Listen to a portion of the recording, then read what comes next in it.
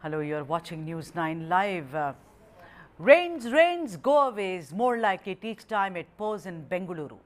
Once called the Garden City or Retirement Paradise, Bangaloreans would pride themselves for the weather in comparison to other states in South India. For instance, anyone living in Bengaluru, when looking at Chennai, will say, what kind of weather do you have? Hot, hotter, hottest.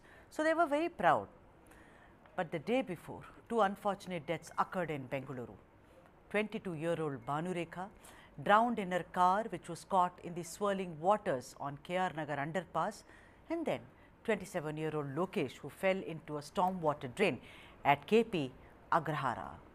Of course, the right noises were made, no doubt, but the BBMP, which had promised to clear out roads and desil them, were super busy, you see, and hence the mess in Bengaluru. You want to know the reason? The recently concluded elections in Karnataka kept nearly 50% of BBMP officials very busy during elections. They were doing their duty, and the result is, of course, here for everyone to see. Now, the officials threw up their hands, gave several excuses, and complained about several issues. But the fact of the matter is that they were unprepared to handle the monsoon. Let's try and unravel this recurring menace all the time. You see this year after year in Bengaluru, inundated roads, waterlogging, and those killer potholes. Joining us, there are several guests. Mohammad Wajiullah, of course, is my colleague. Also joining is Sandeep Aniruddhan, who's convener for Citizens Agenda for Bengaluru, and Srikanth Narasimhan, who's founder of BNP. Srikanth, I want to come to you first. Srikanth, I know that they were doing their duties. Who? The BBMP officials. They said nearly 45 to 50% of us were busy elsewhere. Why? Because the elections were being conducted. But handling Bengaluru rains is a new phenomenon. This is what I am asking you, and I am asking several others, and on behalf of all the Bengalurians. It's not like it's happened yesterday. Do Bengalurians deserve this? Two deaths, Bhanurekha and Lokesh. I mean, you could be busy everywhere, but this is clearly dereliction of duty. Absolutely, Sudha. I think you used the word dereliction of duty, and that's absolutely the right term to use. Pothole deaths, stormwater drain deaths, underpass deaths. Unfortunately, these are all not new incidents or new accidents to Bengaluru. The unfortunate reality is I don't think these are going to be the last as well, and it pains me to say this. Last 2 to 3 months, no ward committee meetings have been held, no issues have been taken up, and the common answer or the consistent answer we've been getting from the nodal officers, from the assistant engineers, we are all busy in election duty. This is the state of affairs in Bengaluru, where one election completely throws the city into a state of complete, I would say, lack of activity whatsoever. The reality is the BBMP elections have not been held for more than 2.5 years. If those elections had been held and if we had elected corporators, at least there is somebody who would have been working and would have been answerable. Today, we have nobody who's answerable and accountable. I have my views on who should be held accountable and who's answerable, but I totally share this pain that you've just talked about, and it feels extremely painful to keep talking about death after death after death in Bengaluru. Absolutely, and you know what we are asking you is what you can see behind you. Bengaluru unprepared for the monsoon, and I think the BBMP, I'm not trying to apportion blame here. I mean, we are nobody to do that, but as part of Bengaluru, as someone who cares for the people of Bengaluru, I can say this: the BBMP is erratic. They make plans, they discard those plans, and today those two deaths particularly have happened because they were totally caught unawares, because it came early. Monsoons have not even hit Bengaluru is what I will ask Wajiullah, of course, my colleague. But let me tell you, if this is the situation, you know, in the initial days when the rain came down, what is it going to be later? It's going to be, like most Bengalurians say, havoc. Wajiullah, I'm coming to you. Wajiullah, we all saw how Bhanurekha, you know, all of 22-year-old, an employee, a techie with Infosys, lost her life. What a waste of life it was. But what about Lokesh? Apparently, he was peering into stormwater drain and he fell. Well, I just visited the spot where Lokesh died, and when I spoke to the locals over there, what they told me was that the stormwater drains over there are working pretty much well. But on that particular day, it had rained so much that it was up to the brim, and people had even warned Lokesh not to go near it. But he went there to check how much water was there, and he slipped because there was no barricading that was placed at this particular area. So, and he slipped because of the rain or the wet land that was over there, and he fell into the stormwater drain. And his body was recovered 5 kilometers away from where he fell. And the BBMP officials have also put the onus on Lokesh itself that it was his own doing that has caused his death, and that they were prepared. But if you see these visuals itself, this clearly gives you an idea that this particular stretch of that stormwater lake is something which was not covered, while the other parts of the stormwater drain where I had went to were covered. And the people over there also clearly told me that during rains, they have a very bad time because the water, despite it being so deep, the water still comes up to their houses. It enters their, because it's a low-lying area, and it enters their houses, and they have a lot of problems at that area. We also spoke to the commissioner a few hours ago and a few minutes ago, and you'll also get that particular sound bite that we've had with the commissioner.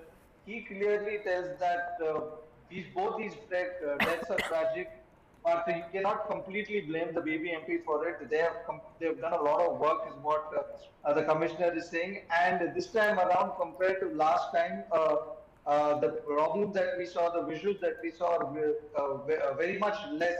There were only 20 to 15 houses, is what he said, were underwater, and it was just a few areas that we saw water. They're stranded for 45 minutes, but it wasn't more than that. But we should remind the commissioner that it was pre-monsoon. And what I really worry, Sudha, is the coming monsoon, which is just a few weeks away. What will happen to Bengaluru then? Are we really prepared? Because the visuals that we saw last year is something that Bengaluru hasn't forgotten. Now remains to be seen how well aware the BBMP is or how well prepared they are to tackle that.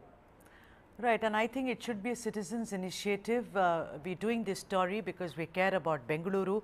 Please post your comments, ask us enough questions so that we can answer. We have experts sitting right here. Let me go to Sandeep Aniruddhan. Sandeep, look at this. First, Siddaramaiah comes out and he says, he says that actually the driver of Banureka should not have gone, below the underpass. Then what Wajiullah, my colleague, just now said, that the BBMP commissioner also said that, why did Lokesh really, peer, he should not have done it. Then also added very few, damage, very less damage has been done. What is this but trying to hide all the shortcomings instead of focusing on what they are supposed to do, that is BBMP. I am saying it again and again that this clearly smacks of dereliction of duty, Sandeep Aniruddhan. Don't you think? Year after year, they are given 350 crores, they said make it flood proof, they don't do anything. The High Court comes, very, very strongly on them and says, come on, get your act together. They are sitting there. I mean, how long will this go on? Sudha, basically, if you look at it, the city administration is full of flaws. And I think we've had a culture of inefficiency, a culture of lawlessness. To uproot this culture and to reform it, we need to have a systemic addressal. For instance, the ward committees also are meant to have a ward level disaster committee. Every ward is supposed to have a disaster committee. In fact, during COVID, there were a lot of steps to make this actionable, and it was operational also. So I don't know why those ward level disaster committees are not working now. And if it's not working, the buck stops at the commissioner. The commissioner is meant to ensure that these systems are in place.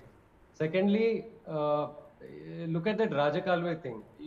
Traditionally Rajakalwe stormwater drains, the visuals which you showed us, they're not even more than 1 meter or 2 meter wide, right? It will shock you to know that these Rajakalways originally were anywhere between 20 to 30 meters wide or up to Wow. 50 meters wide. So these were basically like rivers. Now, how will a Rajakalway, which was originally maybe 20 or 30 meters wide, how will that amount of water travel within 1 meter or 2 meters? Doesn't that defy logic? Right. So the encroachment, because the value of land has increased so much in Bengaluru over the last many decades, on both sides of Rajakalway, encroachments have meant that they got reduced and narrowed down to half a meter, 1 meter. The Rajakalway itself is encroached. To top it, under laws, both sides of the Rajakalway, you have another 20 meter, 30 meter, 50 meter buffer zone, Right. which is also meant to be a no development zone. Huh. So the actual encroachment is anywhere between 100 to 150 meters on each of these Rajakalways. Can you imagine? Look at, I mean, Yeah. did you hear that statistic from Sandeep Aniruddhan? It is shocking, Sandeep. Correct. So this is how our city, and I'm only getting started on Rajakalways and its buffer zones. The lakes have buffer zones of 30 meters all around Right. it. Then we have wetlands, you have marshlands, you have floodplains. I think anywhere close to 20 to 30% of Bengaluru might have been wetlands. We have lost 90 to 95% of it due to encroachment by government and by private parties. If you go on any of the main Rajakalways even Right, today, you will right. find trucks dumping soil on it to encroach it and then convert You it know, into Sandeep, land. it sounds pretty much like the same story in Mumbai and Chennai also. The last time Right. Chennai drowned, this is what was the story. I mean, this kind of brazen building, you know, high rises, and let me tell you, some of the most educated and so-called enlightened groups are also equally guilty. First, like the IT, it's called the IT hub, what? Bengaluru. But let me, I am told that the IT is supposed to be one of the biggest. They are somebody who come, who build, of course, they give employment, but not at the cost of playing around with nature. Would you agree, Sandeep Aniruddhan, that they are equally Yeah, guilty? the worst offenders, people would be inclined to say, are the IT hub and IT companies and real estate Right, mafia. right. But I would bring in a nuance there. The first violators, and in fact, one of the largest violators has been the state government itself. Right. See, Bengaluru had about 2,000 lakes. Today, it stands reduced to 400 Yeah, I'm going to lakes. come back to you, Sandeep, because that's a very important conversation, and you always highlight that unless you respect what we had, you're going to regret today as well as tomorrow.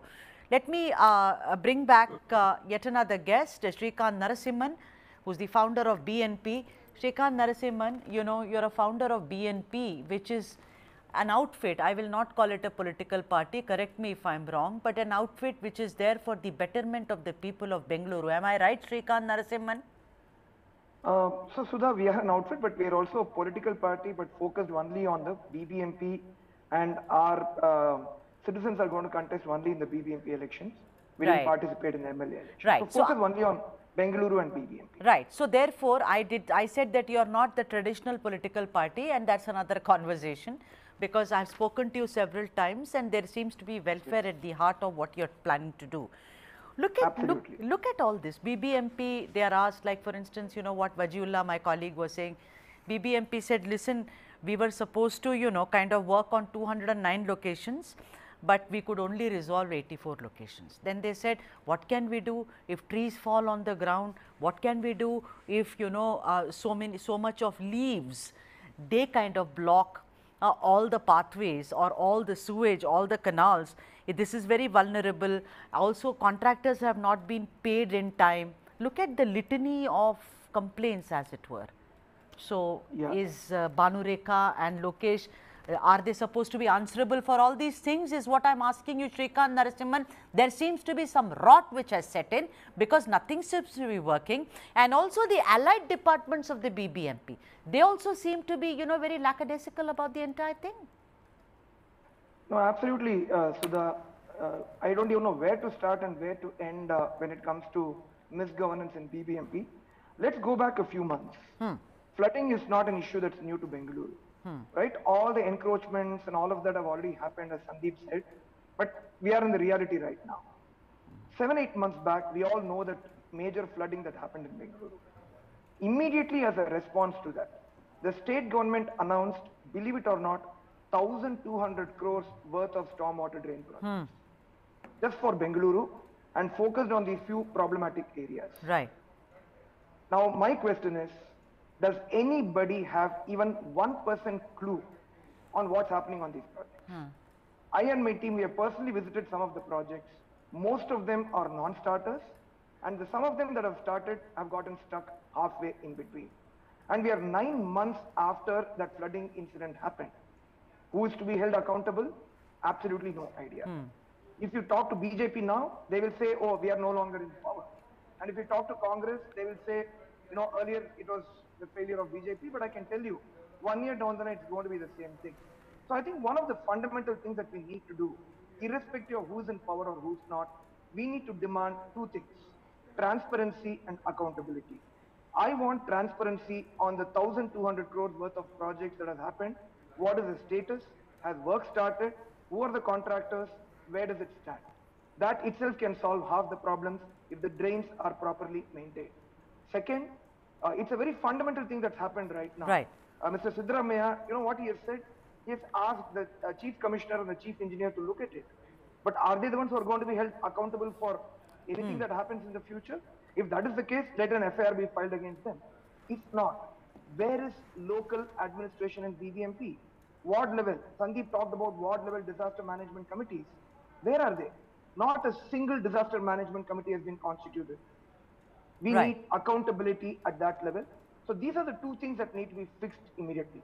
Transparency on all the projects that get approved, and accountability to be clearly pegged at every level at the local administration. But Shrikant, Narasimhan, all this sounds very idealistic when they can't even fix a single road. I mean, you are wanting a Taj Mahal to be built, whereas they can't even build a tenement as of now. You know, you brought in politics, and I think it's a very good time to go to Vajiullah, who is, of course, a journalist, and considering that, he has a firm eye on the politics of Karnataka, I'm going to go to Vajiullah and ask this question. Vajiullah, till that I think we've lost the connection to Vajiullah. We'll bring Vajiullah back in a bit, but let me go to Anirudh. Sandeepan Anirudh. Sandeepan, the point is that, politics is very important here. I'll tell you why.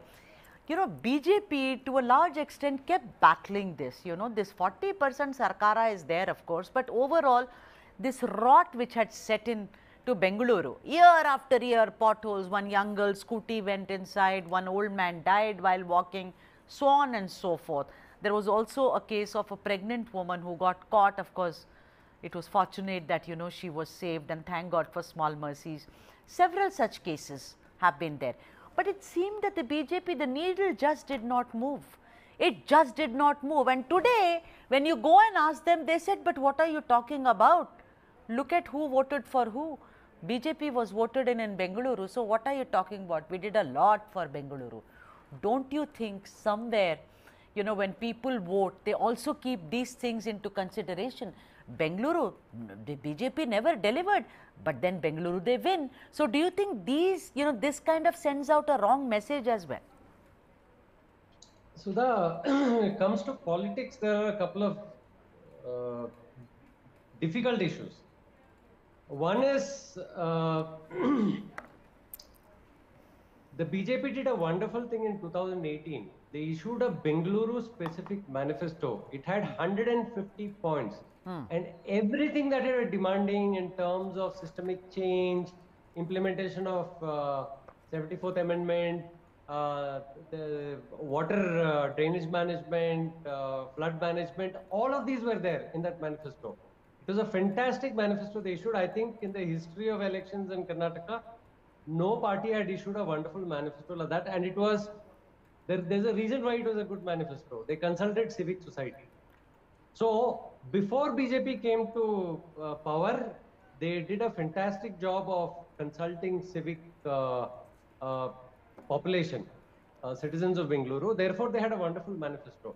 But they were not elected in, they didn't have a majority. The mistake they made is they bought out MLAs from Congress they indulged in corruption to come to power. And from there, it had been downhill, because after that, they could not govern.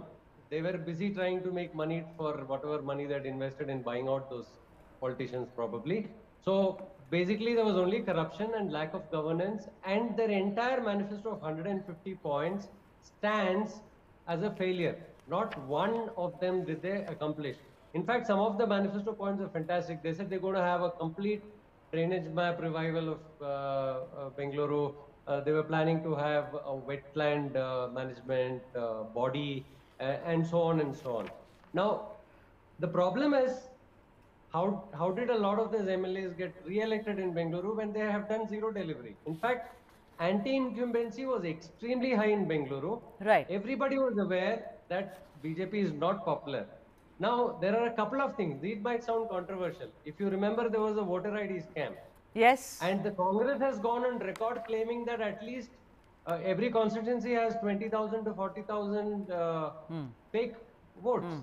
Now is the time when Congress should come true on there. If they have evidence on that account, they should go to the Election Commission, get many of those results cancelled.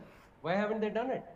Because they claim they had evidence, they'd gone home to home, they found there were 2 or 3 extra fake votes. So you're saying they are all in it together. Is that what you're saying? That politicians act, you know, they're like, I mean, it's not as if someone will take it up unless it's politically very, very fruitful or yields results. Vajiullah is back with me, my colleague. Vajiullah, I want to ask you, you know, while we were trying to fix your network issues, the thing is that, look at it, this is a conundrum. It's very strange, huh? This Bengaluru problem, rain problem has been going on forever, I think. You know, one has done at least 25 stories on this. Every year it's the same story, only faces change. Sorry to sound like this, but it's the cruel, naked truth, as it were. But then in Bengaluru, there were so many issues, but the BJP wins. So, if there is no kind of accountability which is associated with politicians, then they will be like this only, no, Vajiullah?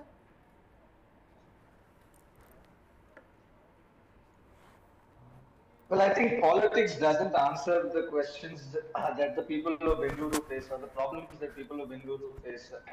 If you see both their manifestos were strongly concentrated on how they will woo the Lingayats, how they will woo the Vokkaligas, how they will woo the Ahinda vote bank. Everybody tried to cater to a particular vote bank rather than an issue-based politics. We also saw before the elections how the issues were more like Bajrang Dal, Hijab, Halal, Azan, Wazan. All these things were a part of the issue. We still haven't come to a place where we can sit and discuss on issues like why don't we have proper roads? If you remember, 8 to 10 years back when we had elections, the issues were potholes. We at News9 had done an entire story, a series on Road to Hell, it was called. And I remember going and measuring how deep these potholes are. Today, when I come back after 10 years and I see how the city is, you still find those potholes at the same very spot. So things like these have never changed, and I don't think the politics of Karnataka will ever be able to change this. The, uh, the, uh, the only political body or the only body that is supposed to do that, they are not having their elections. That has taken 2.5 years. So if you don't have those people who are accountable for the civic issues, if they are not elected properly, if that body is not concentrated body, then you can't expect the city to be clean. And though the present regime, the Congress government, which has just come to power, has said that in the next 6 to 8 months we will have an election in BBMP, we will sort that issue out. But then again, the entire delimitation issue, there are a lot of pending issues. That's what happens if you don't have elections for 2.5 years. Issues after issues keep piling up. By the time you finish those issues, you have more issues that are waiting. So right now, politically, or if you see the civic sense of it, we are not concentrated on civic issues. But Vajji, this delimitation exercise, it's been going on and on. It's in public, you know, kind of discourse for years now. What is stopping them to kind of get on with the delimitation exercise and see to it that the BB and MP elections happen, so that I, as a citizen of Bengaluru, if there are potholes in front of my house, can go and get a hearing at least, I say. Otherwise, I live in anarchy, banana republic, as it were. Like from what we've understood from this issue is that it's hold up at a very legal end of it. You have the BBMP saying that there should be delimitation and look. I think we've lost connection to Vajiullah. He'll be back. We'll get him back. And let me now go to Shrikant Narasimhan to speak more on this. Shrikant, would you like to add to this? The BBMP elections have not happened for 2.5 years, and everybody has been waiting for them to happen.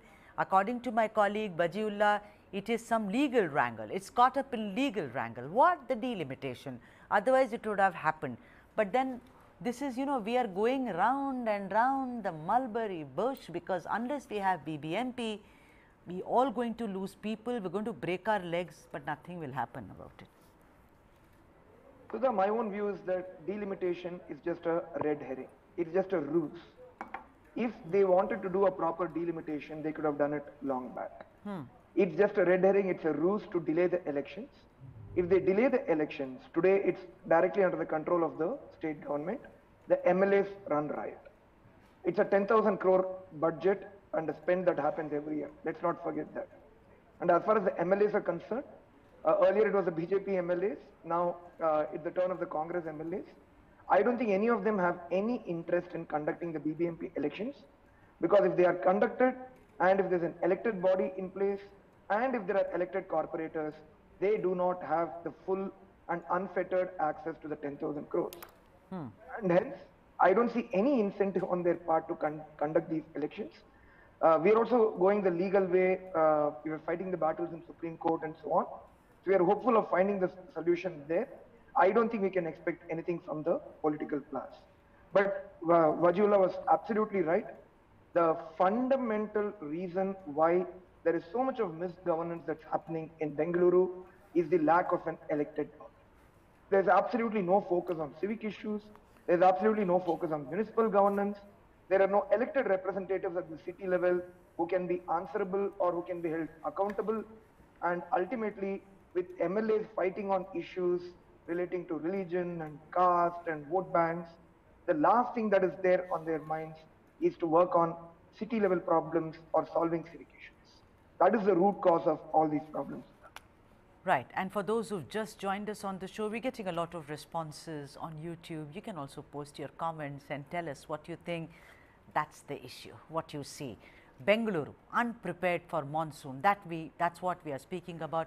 Yes, there have been 2 deaths of Bhanurekha and Lokesh. Very unfortunate. But this menace carries on year after year after year. This is the story you can repeat every year, and I don't think the people of Bengaluru deserve this. There is a new government in place led by Siddaramaiah with D.K. Shivakumar as Deputy Chief Minister, and I hope that they solve this problem sooner rather than later. And before I could finish that sentence, someone wrote wishful thinking. Thank you very much. That's very encouraging. Let me now go to Sandeep. Sandeep, I want to ask you, there are certain small things. People in Bengaluru, they say, yes, there is a new government in place. Siddaramaiah has, taken charge. He went and visited, the girl who passed away, this young techie, Bhanurekha, who works for Infosys. But the thing is, God lies in details, like we say, Sandeep. They say that the forest department does not know what the road infrastructure department is doing. So, forest department, you will say, what is that supposed to do? Well, it's supposed to cut branches of trees, because when the storm and hailstorm happen, they fall on the road. Then the road infrastructure department, of course, they are supposed to clear the side drains.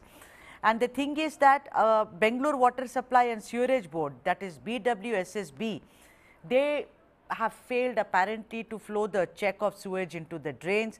So, several vulnerable things. No pump sets were deployed to flush out water. Ducks on the road were choked with fallen leaves and silt. Look at this. This is not one monolithic mess. These are little mess, then it becomes a big kind of a mess. So, I am asking you, is there any which way that there can be proper coordination? Elections can happen, but these problems will persist, no? So this problem has been solved 3 decades ago by our parliament. They specified it in the 74th Amendment. They said in the 74th, it's the Constitution of India, it says very clearly the city should have an autonomous planning authority. The problem with Bangalore is we don't have a planning authority. We haven't had one for the last 3 decades after it is a law. So it is a violation by the state government.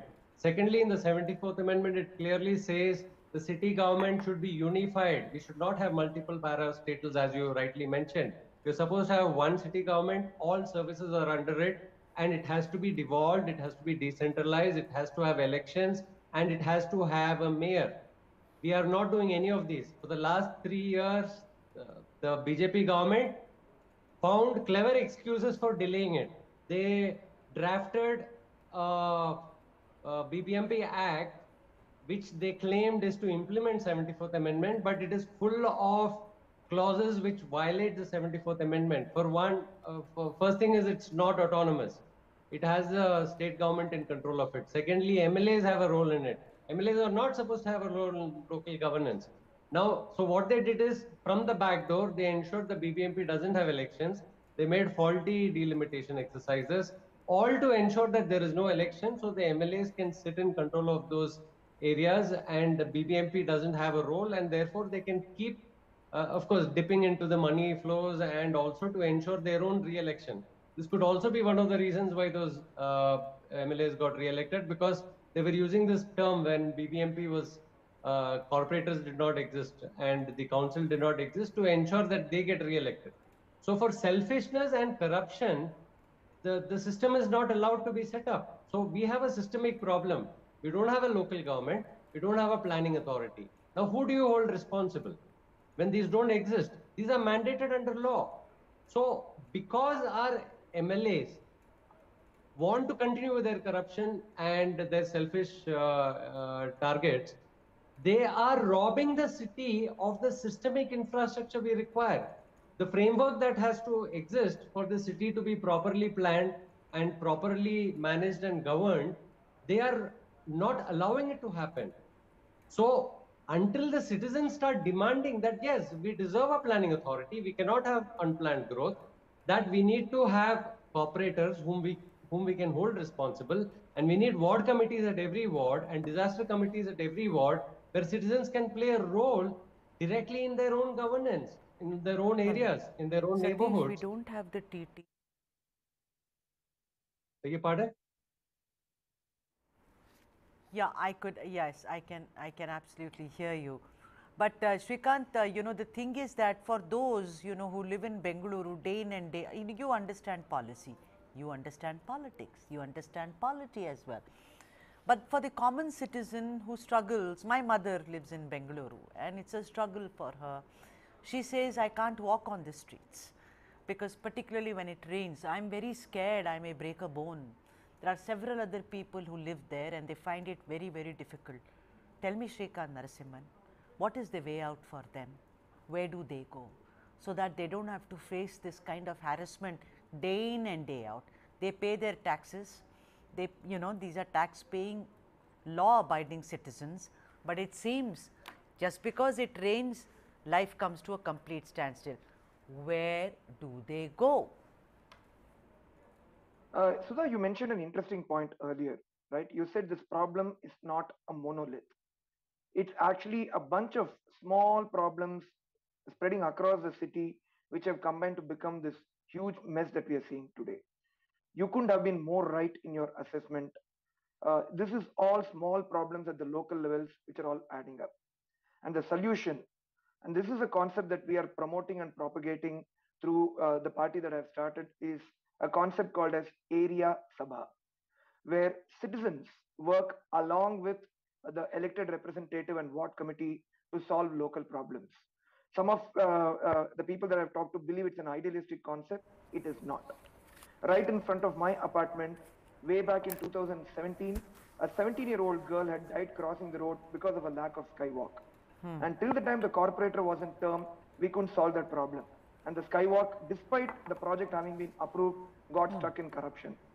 But in 2020, after the term of the BBMP got over, when a nodal officer took charge, who was playing the role of the corporator, who was an IAS officer, who was a good officer, The very first ward committee meeting that was held in October 2020, the citizens of the ward, we all sat with him, and believe it or not, in 2 months flat, from October 2020 to December 2020, the skywalk was completed without the interference of the MLA, without a single rupee of bribe having to be paid, and we ensured that no more lives were lost due to people having to cross the road at a dangerous junction. It's just one of many examples that I can draw upon. So the point I'm making is the city and the problems that we are facing, it all boils down to small problems at the local levels, whether it's drains, potholes, Exactly. footpaths, I think so too. right? So area sabhas are the answer. That's really what we need in the city. We need an elected body, corporators, ward committees, citizens being involved in area sabhas, solving local problems. And I have a very firm conviction that if citizens can work together with elected representatives in every ward through this formal structure, the solution to the city's problems are not very far. So, I've completely run out of time and I'm going to, go round the table as it were. And please be brief. Shrikant Narasimhan, do you think election seems to be the only hope now for Bengaluru so that these kind of incidents of Bhanu Rekha and Lokesh, they do not repeat themselves? I mean, those visuals that you see on your screen is of the Chief Minister Siddaramaiah, lot of hope from, any new government, people hope. But do you think the first and only solution is BBMP election, Shrikant Narasimhan? Sudha, I won't go to the extent of saying that the only solution, but it's definitely the first part of it. It's the first step towards the solution. So we absolutely need the BBMP elections to be held without any further delay in the next 3-4 months, I would say. After that, once the council is constituted, once the corporators are elected, we all need to demand transparency. All the accounts, BBMP accounts have not been audited, believe it or not, for more than 5 years now. 2018 was the last time the BBMP accounts were audited. We need transparency on all the projects. We need citizen participation through area sabhas, and we need to pay clear accountability at the local level on ward officials. Right. Those are the solutions for which the first step is absolutely the BBMP. Right. Sandeep, do you think that is the only solution or rather the first stepping stone, as it were, to unravel this menace which happens year after year? Sandeep Aniruddhan. I agree with everything Shrikant said and what you have said also. See, local self-government is the only way to go forward. This is exactly what Gandhiji said. We want Swaraj, not freedom. Swaraj means self-governance, and if citizens are not involved in their neighborhoods, nothing will change. And to enable that, 74th Amendment was legislated, which actually spoke about ward committees. And Karnataka, KMC Act and I think other acts talk about the area sabhas also, which are under the ward committees, which Shrikant was talking about. These are absolutely essential because, as Shrikant rightly said, under the nodal officers, ward committees have been fairly functional in many wards. The ward where I am living in Whitefield ward, we have been extremely active. We collaborate with civic officials in resolving a lot of issues. In fact, it worked even better than without having a cooperator. But then we want democracy to work. Yes. We need good cooperators, and they should become good MLAs or future leaders of our country. And this is the incubation.